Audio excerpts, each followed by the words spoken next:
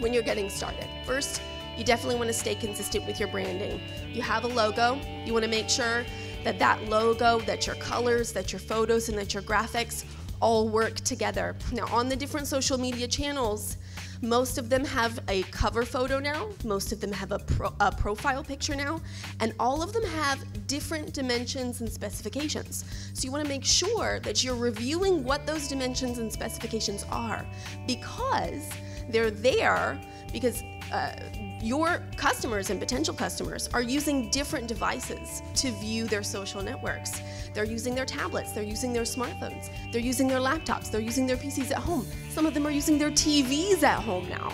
So when you consider all of the different viewing screens that they can engage with you on, you want to make sure that you're following the right dimensions and the right guidance for each social network so that your logo and your branding appears in the best way.